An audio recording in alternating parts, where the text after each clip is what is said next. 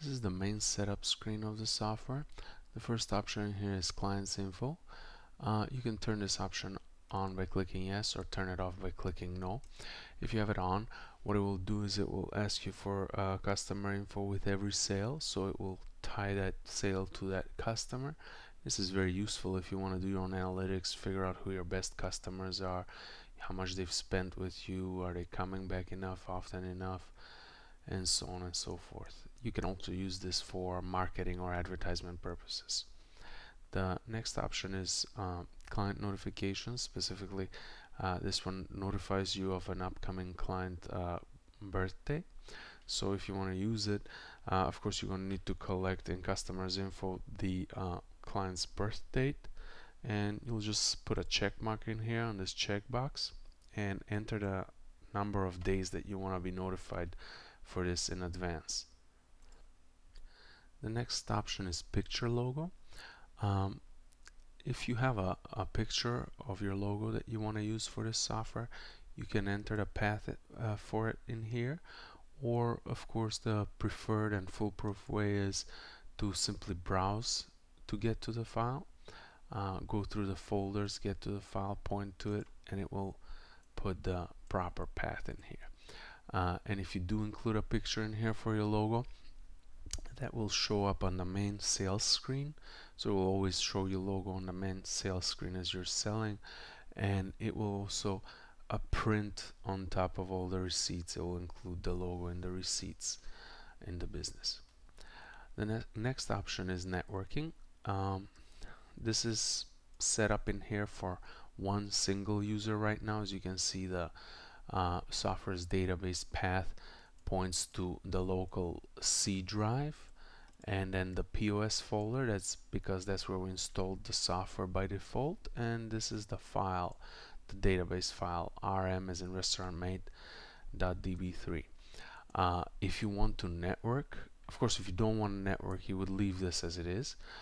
If you want to network, what you do is you first create a network physically in your environment with the multiple computers, and then decide which one of those computers is going to carry the main database that's going to be shared among the network, and shared in a way that all of those other computers are going to use that database.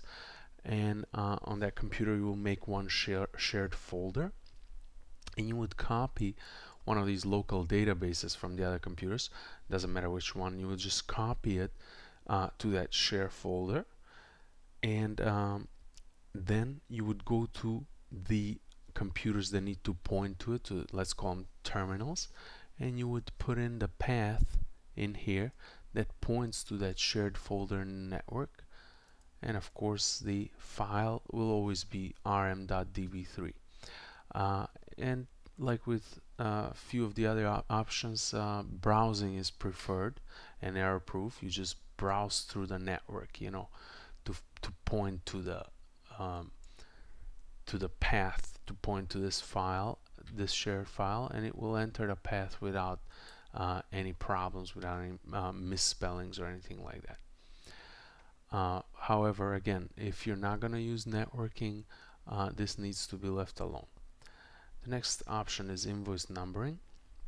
This option allows you to choose the number from which you want your first or next invoice to start. Let's say we'll do like 2500, and that's going to be the next invoice number, and then it continues incrementing from that number.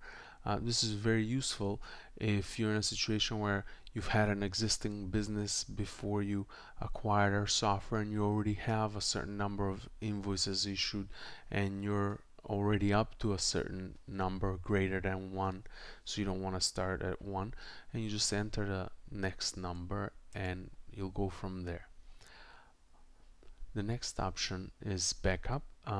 This option allows you to designate a path or a location for a backup file, and if you do designate a location where a backup file could be placed, this software, every time it exits which means every time you exit the software, every time you're done working, it will make a complete copy of the database and save a copy of it in that folder that you designate. Of course, you can type it in here, that the path, so no files are needed, just looking for a path location, or again, the preferred way is to browse and just, you know, point to the folder. Say I'm gonna just pick the C drive, so it's gonna copy, you know, a file. It's gonna copy the database, make a copy of it into the root of the C drive. Of course, that is not very recommended. Sometimes some computers have this restricted, so you don't want to use the root. Maybe you want to literally use a folder. Maybe you can make a folder that's named backup or something like that. That will be probably more recommended. And of course, if you don't want to use this, you just type in none in here.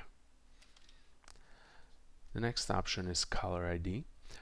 This option allows you to utilize the caller ID function of your modem if you have a modem in your computer, which most computers do, and if you have a landline and you're receiving calls from a landline which has a caller ID feature, your modem can we can actually utilize the modem's caller ID feature and your landline's caller ID feature to show the caller ID information in our software, and it actually goes further than just showing and displaying the caller ID information when the phone rings. The program actually picks up the information once the phone rings, and not only that, it shows it to you, but if it's a pre-existing customer and you're collecting customer data, you've entered yes in here to collect customer data, it will open up that screen for collecting customer data. And if it's a pre-existing customer that you already have collected data on, it will just pull up all their information. So without you pressing anything, without you touching anything, the software screen is gonna show the customer records right away just because the phone rang. Of course, if it's a non-existent customer, it will fill in the information that it gets from the caller ID. It will fill in their first and last name. It will fill in the phone number, so it does most of the work for you, and then you can maybe fill in the rest, or if that's all you collect, that's fine too. And if this option sounds good to you, all you need to do in here is select the modem port, the port that the modem is installed on. Usually it will be COM1, COM2, COM3, or COM4. And right now it's not showing us any options for it because we don't have a modem installed on this PC. And then you would of course need to select the AT command for enabling the caller ID on your modem. Usually they come disabled from the factory, even though some are enabled. Just in case though, you need to do this in order for everything to function properly. And this command is actually found in the technical manual in the little book that comes with your modem. If you're having trouble finding it, then you need to contact the modem's support line, the modem's technical support. However, we have some commonly used commands in here by the most known brands, and hopefully that helps. And lastly, you also need to find out what the AT command is for disabling auto answer on that modem, and this will disable the auto answer mode on it. What that means is you don't want the modem to answer the line for you. You don't want the modem to pick up. You still want to pick up yourself. You want to pick up manually, pick the receiver of your phone. The next and last option in this screen is autocomplete, and this is an option where if you have it turned on, it will actually try and guess what you're trying to type in when you're filling in some special fields, like let's say the item ID field in the main screen.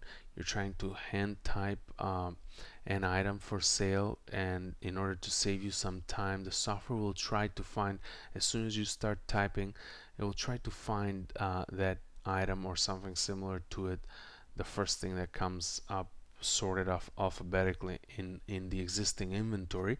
And if it finds some matches, it will just suggest, you know, what the rest of it is, so you don't have to keep on typing. So this is very helpful in those situations. It is also available in more than just that you know field throughout the software, just to help you with auto completing things, so you don't have to always type everything to the end if you don't want to. But of course, what is interesting is that if you do have a barcode scanner and you will be scanning the item IDs, the item numbers, then it is actually recommended to turn this option off, because you will be scanning the entire ID, you won't be typing, and you don't need this kind of help. But it also, with the barcode scanner, it improves the performance, the speed of the barcode scanner if this option is turned off. Now, when you're done setting up the options in here and selecting your choices, in order for the changes to take effect, you need to click on this button, Submit Changes, and it will just notify you that the changes were updated successfully and that the software will need to restart in order for the changes to take effect. So as soon as you click OK in here, the software will just restart itself.